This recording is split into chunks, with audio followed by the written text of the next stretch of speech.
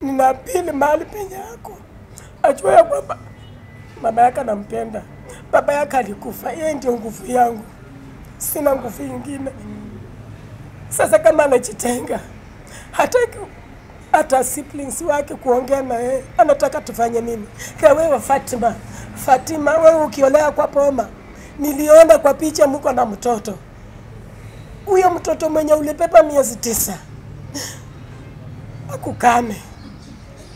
Asikumind. Utachisikia namna gani? Si unaona utasikia vibaya sana. Utasikia vibaya sana. Nilisi Fatima. Ajua kwamba sisi Waluya ukiolewa kwa Poma ya kina mtu, lazima kupeleke nyumbani kwao ndio ujulikane ya kwamba wewe ni pipi wa hiyo Poma. Sasa yeye aliolewa ama ni mtoto wangu ndiye aliolewa kwa huyo msichana huyo Fatima alinitumia nini? Namba. Nilipopika hiyo namba mteja, nikajaribu kutuma message haiendi. Sasa mimi ndio nikaona wacha ni apili mahali penye adha yako. Ajua mama yake anamtaka.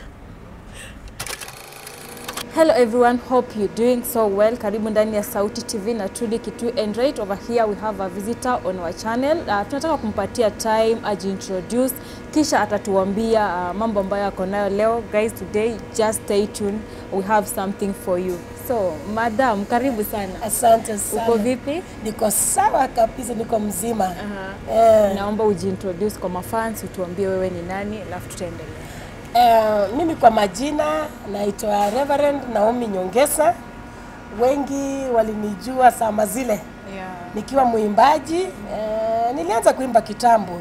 Nilianza kuimba na Prison Square wakati zama za President Moi. Tuliimba sana, tulikuwa tunajulikana. Na nikiwa soloist katika hiyo kwaya ya Prison. Tukatoa nyimbo nyingi tu, watu wakazipenda. Sasa hapo tena wengi wananijua kama actor. Niko katika kwa kipindi cha Hula Balu, iko Maisha Magic East. Wengi huwa wananitazama, wanapenda sana nikiwa napikana na Ondieki. Yeah. So tena mimi ni mchungaji na hudumu na kanisa linaitwa Mount Zion. Hapa Riverbank. Nyuma ya Baraka Estate. Hapo ndio niko kama bishop. Nasimamia hapo, niko na wachungaji wenye wako chini yangu, wenye wanafanya kazi pamoja na mimi. Na nashukuru Mungu. Siku ya leo tu nilitaka niambie wananchi na wahisani, unasenyamazia jambo na likuchukue, usikione tu mtu ameanguka chini kwa sababu yeye hakuongea. Unajua kuongea is a half solved. Mtu ukiongea jambo, unaweza kuongea jambo na watu ukapata maoni ikakusaidia. Mimi mume wangu amekufa 2007. Kaniacha na watoto 5. Wasichana 3 na vijana 2. Na kwa hao vijana wasichana 3, 2 ni wa mbele, alafu vijana 2 wakafuata, alafu msichana akawa wa mwisho. Kuna kijana mmoja ambaye ni wa 4, anaitwa Adha Mandela Nyongesa. Adha alizaliwa mwaka wa 1990 na akasoma Ruiru Primary School, akajoin Kabarak High. Baba yake akifa alikuwa Kabarak, na akaendelea akaingia Nairobi University kufanya Bachelor of Commerce. Hapo akaendelea, nikaona ameingilia kwa passion yake, akaanza kuingia maneno ya mtandao. Sasa vile alianza mambo ya mtandao, mimi nikaona mtoto wangu anaendelea vizuri. Labda kidogo ambie maybe kwa mafans hawajui hiyo jina. Adha wanajua sasa hiyo wengine. Adha ni kwa jina la mtandao anaitwa Xtian Della'S. Sijui anaitwanga Xtian Della'S. Xtian Della'S. Yes. Huyo ni mtoto wangu wa 4. Ni mwenye nilizaa. Sasa wakati alikuwa akijishughulisha, hata mimi nikaona kweli mtoto wangu ndio huyu hako anajishughulisha, sitaki kumsumbua.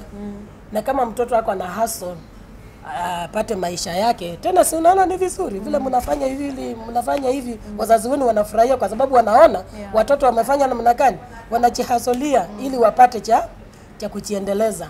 Ameendelea tu vizuri, nikamuona hata hako na Jeff kwa Inange, nikafurahi nikasema Mungu.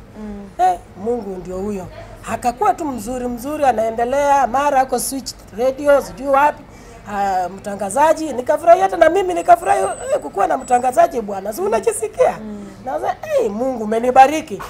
Sasa kidogo kuanzia 2019 alianza kwanza kupotea. Nikimwambia kuja nyumbani, hakuji sana. Alisema mama niko very busy, nikasema ni sawa kwa sababu huwezi kumkazia mtoto kwa sababu wako anafanya shughuli zake. Wacha afanye. Sasa kuanzia 2019 akaenda tu, alipopeleka dada yake shule, kuanzia hapo sikumuona.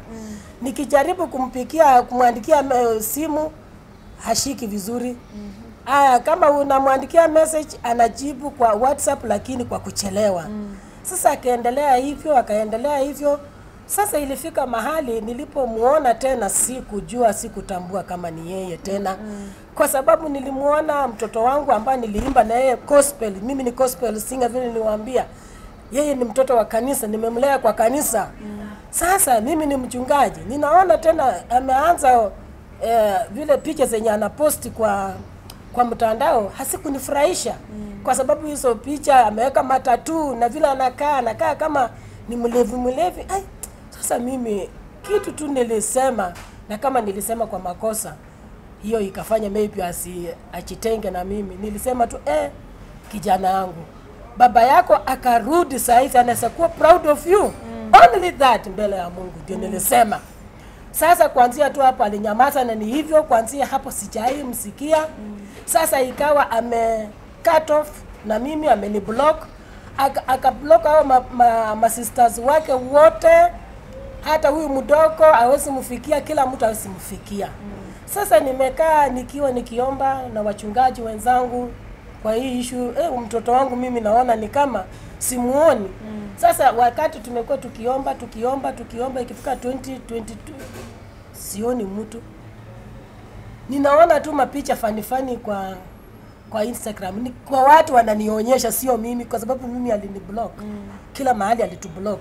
Hao ma sisters wao aliwablock. Sasa nimekaa kama mzazi, hata wewe ukiwa mzazi unaona mtoto wako muoni. Kuanzia 2019 mwaka ndio huyo dada yake mdogo amemaliza form 4 bila kumuona.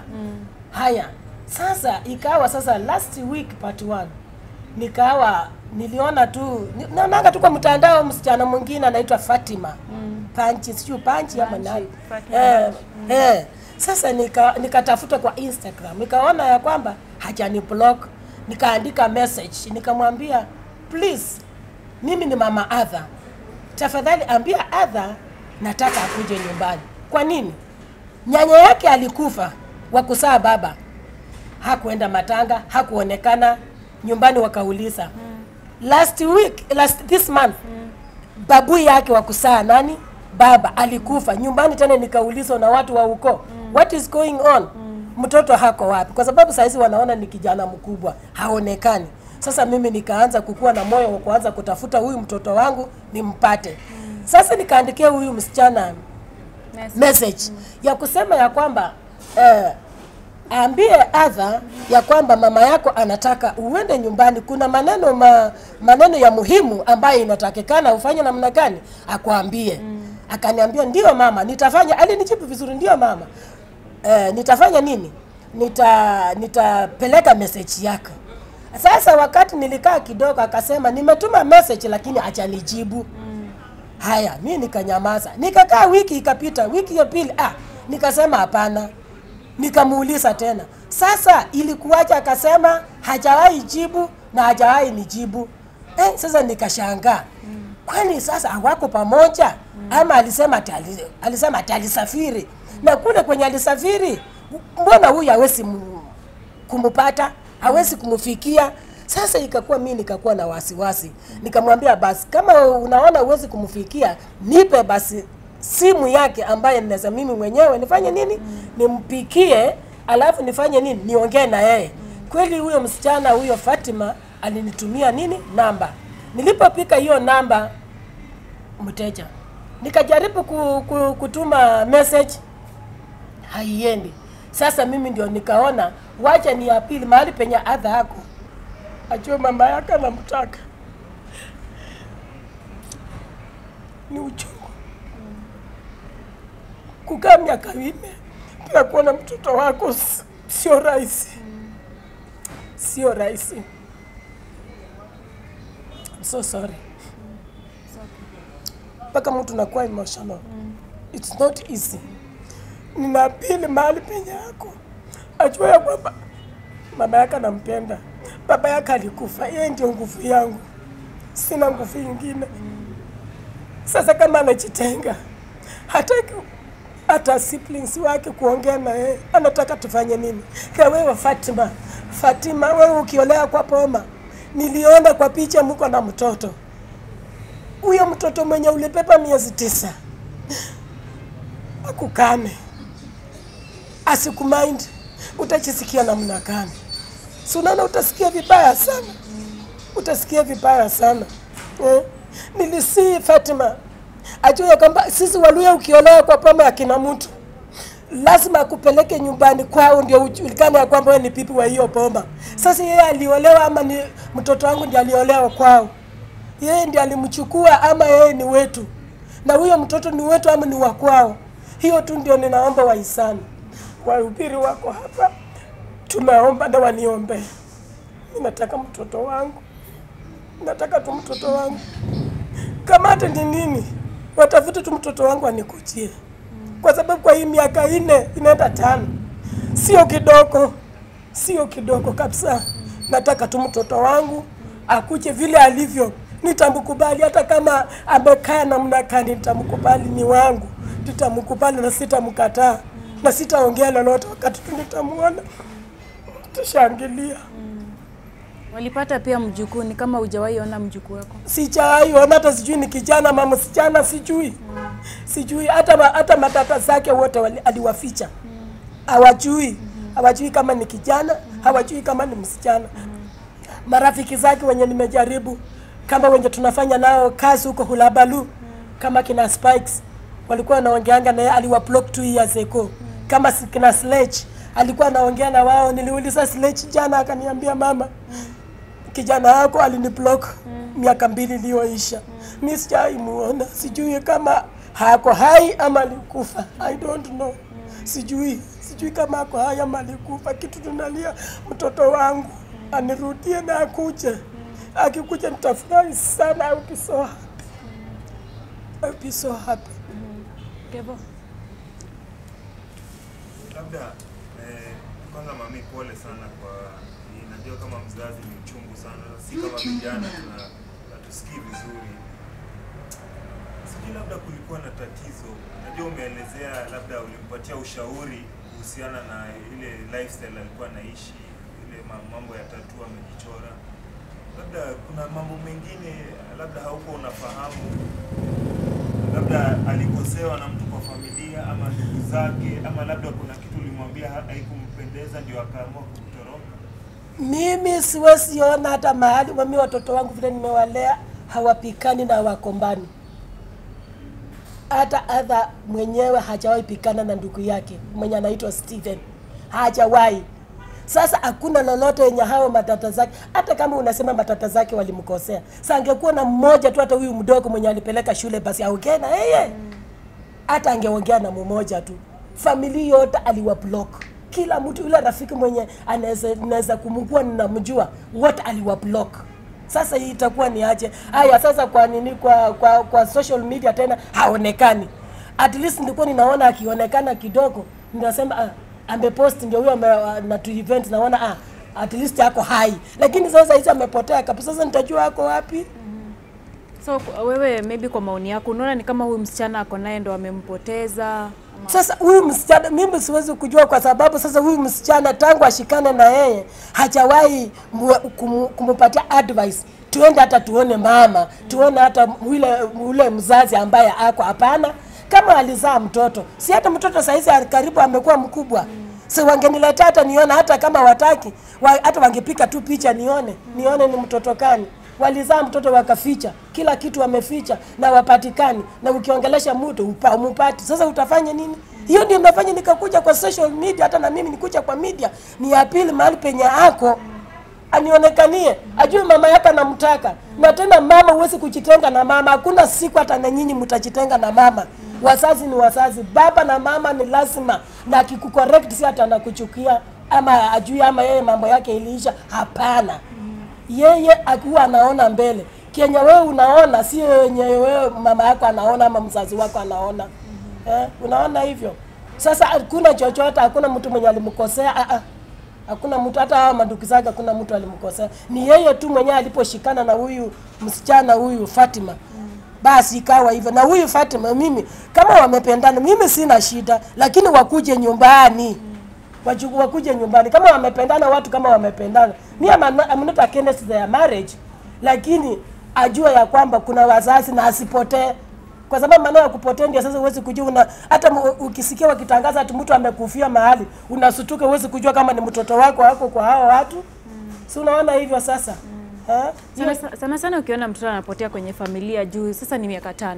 Labda uliwahi chukua hatua ya kupiga ripoti kwa police station uulizie? Kwa polisi tukimalizana na nyinyi sasa, kwa sababu sasa ninaenda saa hii nipate upi. Na sasa asipopatikana sasa ndio nichukue polisi wanisaidie. Sasa huyu Fatima atamproduce, kwa sababu yeye ndio wamekuwa nikikaa na yeye. Na ajue kabisa nisipompata sasa mtoto wangu, ni yeye ndio nitaandama aproduce mtoto wangu. Mami, swali lingine ningependa kuuliza. Ulisema kuna wakati ile mlikuwa bado mnazungumza either kwa njia ya simu, akisema ako busy. Labda katika mwaka 2019 before apotee, labda alikuwa anakuja nyumbani kwa muda gani? Alikuwa anakutembelea na akikuja anakaa, ama ni ile kupita tu akuangushie shopping hivi? Mlikuwa yani uhusiano wenu ulikuwa anakuja vipi katika nyumbani? Wakati alikuwa na msichana mwingine Mkikuyu, siwezi kumbuka huyo msichana, walikuwa anakuja nyumbani ananifanyia shopping, mpaka siku moja akanifanyia shopping karibu ni faint. Yaani ananifanyia shopping vizuri, huyo msichana anakuja paka ananipikia, anapika kwa nyumba, unaona. Sasa aliposhikana tu na huyu Fatima, maneno ikaenda tu. Sasa haonekani kabisa, haonekani. Alikuwa anaonekana tu maybe December. Hiyo December hiyo ya nini ndio ilikuwa 2018. Sasa December ndio alinunua mbuzi tukakula, na akachoma mbuzi nyingine akabeba hivyo. Na alikuwa akikuja tu kama amekaa dakika nyingi 15 minutes. Hawezi kukaa 15 minutes ameenda.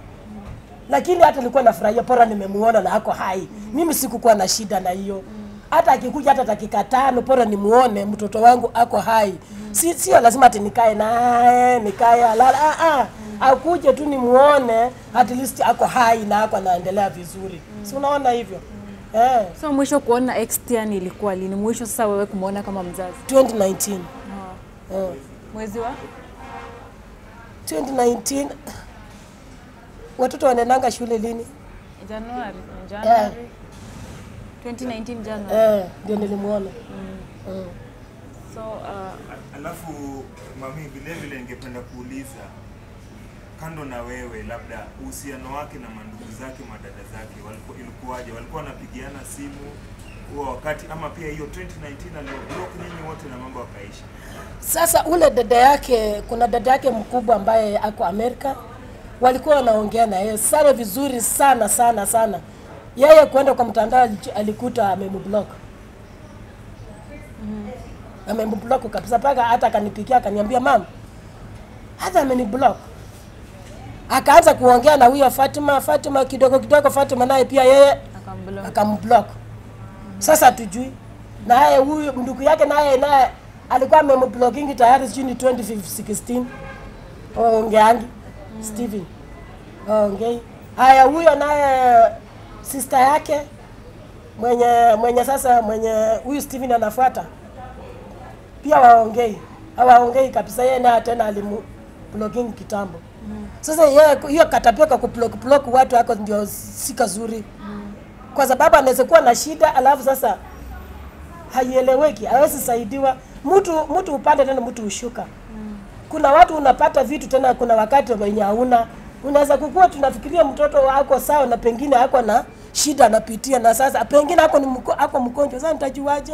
Si unaona, sasa hiyo ndio imefanya mimi nikasema waje ni appeal kwa wale ambao wanaweza mfikia, wajue ya kwamba anatakika, na asipoonekana mimi sasa nitakuwa ni police case. Hakuna cha kusema nini police case asipoonekana. Nimempatia only 1 week.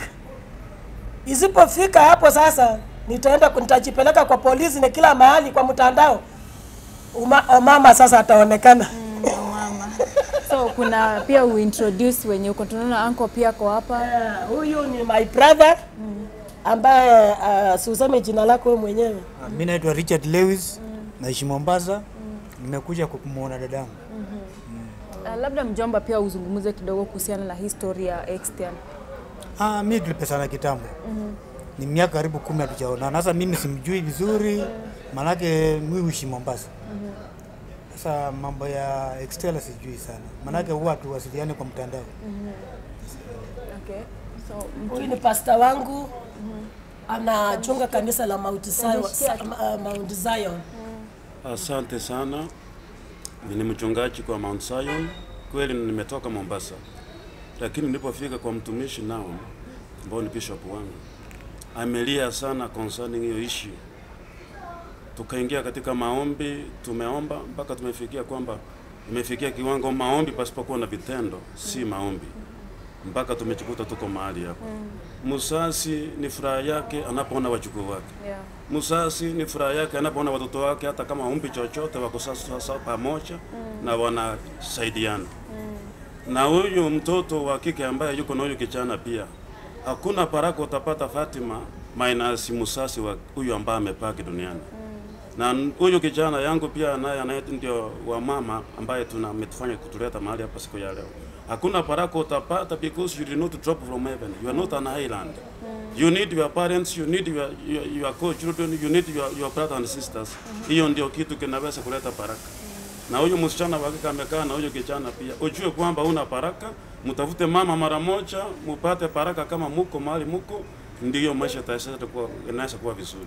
Kwa hivyo jambo pia mimi kama mzazi pia inauma kweli, sio kitu rahisi miaka 4 uchaona mtoto wako.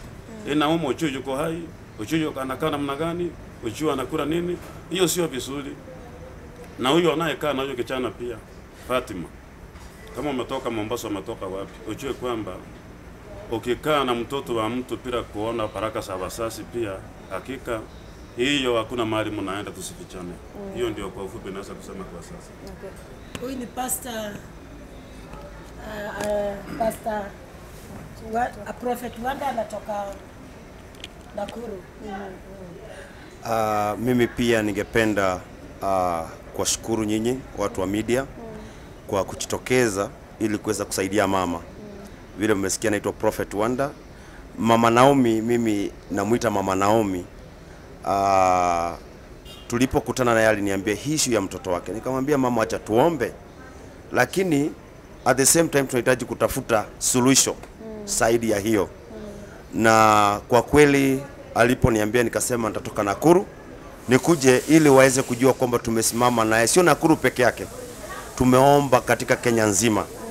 Na kwa kweli tumeombea hili jambo na tukasema leo tukuje kwa media na tumeweza kuingia hapa. Na ningependa kuambia Fatma, mahali popote ambapo ulipo, sisi ni wachungaji, tumelia sana kwa sababu ya huyu kijana. Na unakumbuka amelewa katika misingi ya Kikristo, amelewa katika kanisa. Ni kijana ambaye vile mamaka ameeleza amekuwa karibu na mama, alifanyia mama yake mambo mazuri, lakini all of a sudden akakata communication na akapotea. Sasa worry yetu ilikuwa ako hai ama amekufa. Sasa maombi yetu kwenda kwa kila ule ambaye anamjua kule nje, tafadhali achitokeze asalimie mama yake tu. Mama yake anaomba tu kumuona tu. Na baada ya kumuona tu kuna ile maneno mama anatamka kutoka kwa moyoni mwake. Kumbuka huyu mama ndio baba kwa sasa, maana baba aliaga. Sasa naomba ya kwamba hata babake kwenye alipo anajiuliza huyu mama hawezi akasimama akatafuta mtoto wake. Nami nimekuja kwa appeal pamoja na Wakenya, pamoja na serikali, pamoja na marafiki na watu wote ambao wanaijua huyu kijana anaitwa Nathan. Please, Xtian, sorry, Other aweze kukuja kuonana mama yake na pamoja na siblings wake, maana hata kama unachukia watu wote hauwezi kuchukia damu yako, familia ya kwako. So naomba tu kama mchungaji, tafadhali mahali unasikia sauti yangu, naiona sura yangu, rudi kwa mama na utabarikiwa. Hata maandiko yanatuonyesha kwamba kulikuwa na mwana mpotevu, alipopotea, aliporealize ya kwamba niko na familia, aliporudi alipokelewa. Hakuna atakaye kutukana, hakuna atakaye kufukuza, maana mama yako analia machozi hapa. Please come back home. Tunakupenda kama wachungaji, tunakuombea na ukao ukijua kwamba bingu zitafunguka utapokutana na mama yako na maisha yako yatabarika kwa jina la Yesu. Kitu cha mwisho, hata kama walikujua ukiwa na pesa na hauna, mama yako hana haja na hiyo. Mama yako ako na haja nataka kukuona. Hata kana kwamba unakaa umeisha, ni kuingia kwa shimo, tuko tayari kushika mkono, tukutoe kwa hiyo shimo, tukusimamishe tena, maana Mungu yuko upande wako. Mbarikiwe sana marafiki zangu wote Kenya nzima, tuletee huyo kijana na pia hata huyo mjukuu tungetamani sana kumuona, maana watoto ni baraka. Mbarikiwe sana, tunawapenda. Amen. Mimi nimelimsamea kitambo, na katika hali yenye ako mimi namkubali kama mtoto wangu. Hata hizo tatua cha akuje nazo tu, hata vile ako tu akuje. Mimi nia yangu ni kumuona na macho kama ako hai na ako namna gani. Hata akuje na huyo Fatima, akuje hata na huyo mjukuu, wakuje tu, mimi nataka kumuona. Sina ubaya yoyote, nilimsamea na nilimsamea, bado tena namsamea, hata nitaendelea kumsamea. Sina ubaya na yeye kabisa. Akuje tu nitampokea, nitampikia chakula, atakula. Akuje tu vile ako. Pia kwa Wakenya wanaokutazama sasa hivi, najua kuna social media iko na power.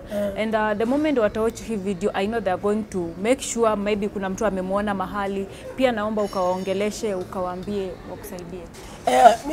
Yani kitu na pili, tuko ma pastors, prophets, mahali popote mlipo mniombee.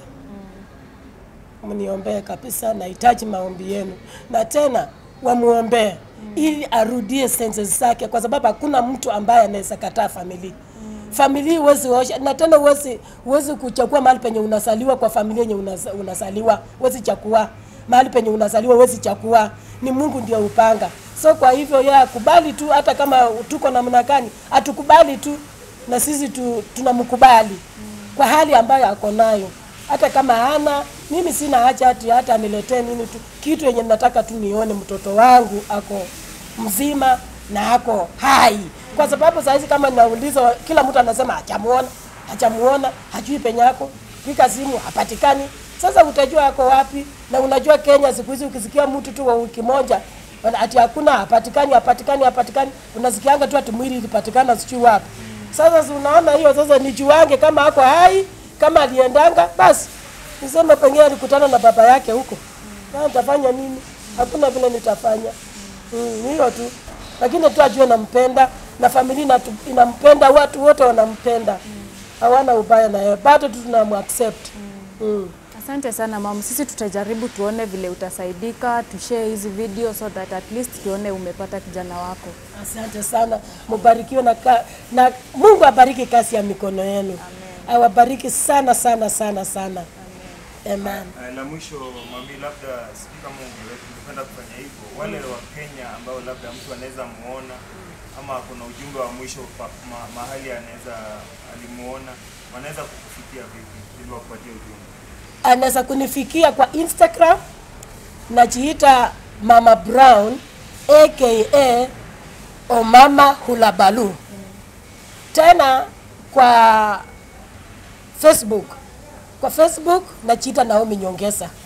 Naomi Nyongesa tu moja. Niko na nini ya yellow. Niko na, unajua ukinini wanakuja wengi, lakini niko na top ya yellow. Ya yellow ka yellow hivi.